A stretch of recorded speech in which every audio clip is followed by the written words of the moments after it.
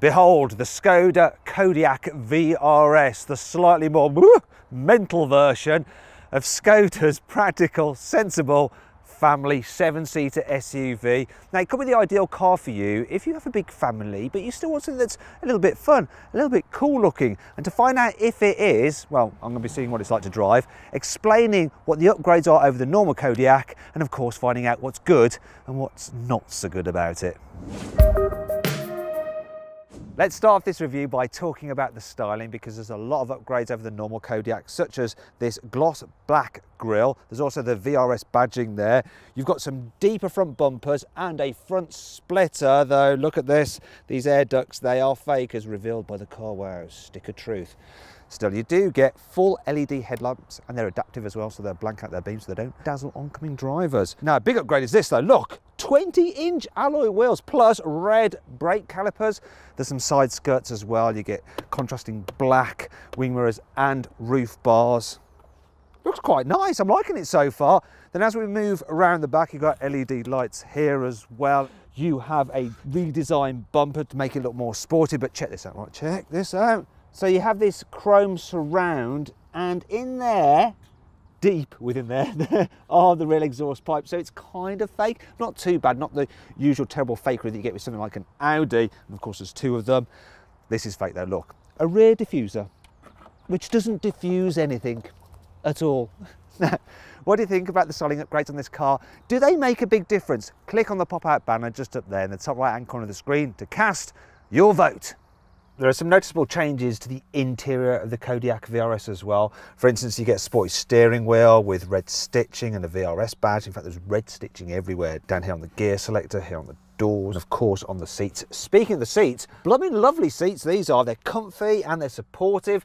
The only thing I don't like about them is this fake carbon fibre effect here. There's also some more fake carbon fibre effect here on the dash and here on the doors, but I do like this, the Alcantara lining of the door trims. That is very, very nice. I also like the aluminium pedals and the bespoke vRS dials, and you can change the view as well. I quite like the one that just has a big central rev counter. Actually, I've just noticed this. There's some more fake carbon fibre effect even on the dials. What's all that about? And of course, there's plenty of room here in the middle row, and you get slidey, recliney seats. As for the third row, well, it's easy enough to get in,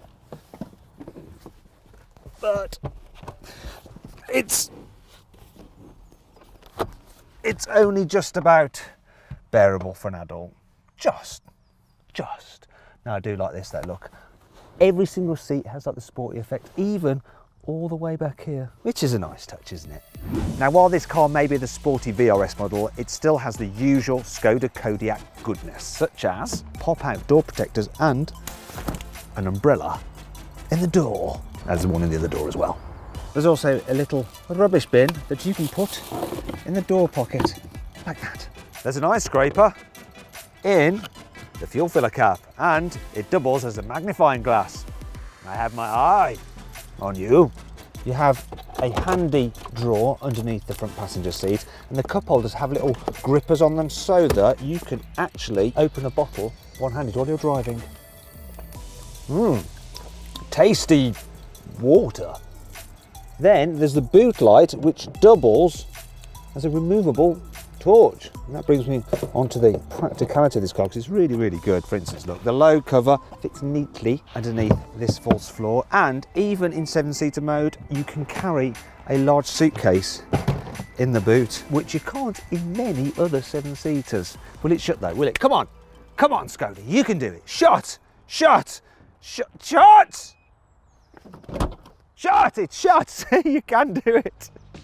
Now then, it's time for the carwow 5 annoying things about this car. Unlike with other Skoda vRS models, this one is available as a diesel only. And it's a bit of a shame, because it would be so cool with that 2-litre turbo you can get in the Ateca Cupra. The stop-start button for the keyless go system is here, which is exactly where you'd normally put the key, so what is the point? The front sport seats may look cool, but if you're in the back, they are quite wide. The way the headrest is fixed, it just makes it harder to see around them. So kids may end up getting travel sick, and they'll probably just vomit through here all over the back of your neck. this vRS is fitted with some special sound enhancers. So normally, it just sounds like a normal diesel.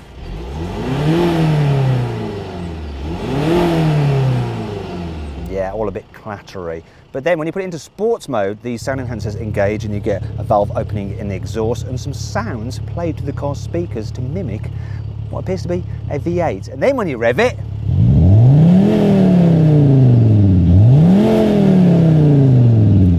thing is though, you're still getting the diesel rattle from the front and then this kind of slightly artificial computer gaming noise from the back end, and it's just all a bit horribly fake.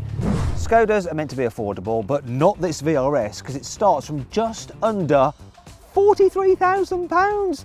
It's insane. So make sure you go into CarWow, and I've actually put in the details of this car into our configurator, and I've had an offer back from one of our trusted CarWow dealers for £39,000, so saving you just under £4,000. But yeah, it's still rather expensive. It's not all negative though. Here's 5 good things about this car. As standard, you get all-wheel drive and a 7-speed dual-clutch automatic gearbox with paddle shifters. Larger, more powerful brakes. This VRS gets progressive steering, so the more you turn the wheel, the faster the steering gets, and it means that, look, you can go from lock to lock in just 2 turns, which helps the manoeuvrability. Adjustable suspension, which allows you to choose from 3 different settings, from comfort for nice and soft, to normal for normalness, or sport where it's nice and stiff. The 2-litre diesel engine has 2 turbos. That means you get 240 horsepower and 500 Newton meters of torque. Yeah, strong. So, seeing as this is supposed to be a sporty VRS, let's see just how quick it is. Put the car into sports gearbox mode, it's in sports mode. Put the stability control into sports mode, everything's sports mode. Launch it, launch control active, here we go. Oh my God, it's through first gear like that because it only raised to 4.5. And that's a 60. So 0 to 60 in 6.7 seconds, which is good for a big 7-seater, but it's not mind-blowing, is it? Now, I should also point out that this doesn't feel like a particularly quick car when you're just driving around normally. And I mean that in a good way. So yes, it may be riding on 20-inch alloy wheels, but you don't feel the bumps all that badly at all. In fact, when you've got the adaptive suspension in comfort mode, it's really good over bumps, just like the normal Kodiaq really. However, if you put it into sports mode, then it stiffens up the suspension and you can feel them a bit more. Anyway, let's see what the performance is like now for overtaking. So I'm at 60 miles an hour, I'm going to floor it. It takes probably a second for the gearbox to respond properly, which does slow things down, but once it's off, it's all right. Performance is more kind of determined rather than stellar. It pulls quite well, but it never pushes you into the back of your seat in the same way that a Seat Ateca Cupra does. That's just the effect of having a diesel engine. On the flip side, it will be pretty good if you've got a car full with loads of luggage or you need to tow. But yeah, it's not exactly setting my world alight with the performance. It's just okay. Now I know what you're all thinking, but Matt, this is a diesel. Tell us about the economy, because that's obviously really important. Well, this car is actually one of our long-termers and people at CarWow have been running it, and so far we've been driving it for 72 hours in total, which is quite a lot. And over that period, we have averaged 35.5 miles per gallon, which is only, yet again, okay. I guess what really matters though is how it copes on a twisty road. So actually it does really well. Hardly leans at all, and there's a decent amount of grip though. If you go a little bit too crazy, it does start to run out at the front. Obviously being 4-wheel drive, it will help you out a little bit when you're trying to fire out of a corner, especially when it's wet, so that's a good thing. But while it is quite surprising what it can do for a big, heavy car, it never feels that much fun. Can you hear the tyres? See? And they won't be the only thing that's screeching. It'll be your missus in the passenger seat, probably the kids in the back going, "Daddy, slow down, what are you doing? You're trying to kill us." And then your fun will soon come to an end. So then what's my final verdict on the Skoda Kodiaq vRS? Well, I certainly like the look of it. It's really cool looking for sensible family transport. The problem is that it just doesn't feel sporty enough to drive over the normal Kodiaq to warrant the extra costs. Do you know what I'd do? I'd have a normal Kodiaq, which is a brilliant car, and then with the saving, spend it on a second-hand sports car and leave the kids behind.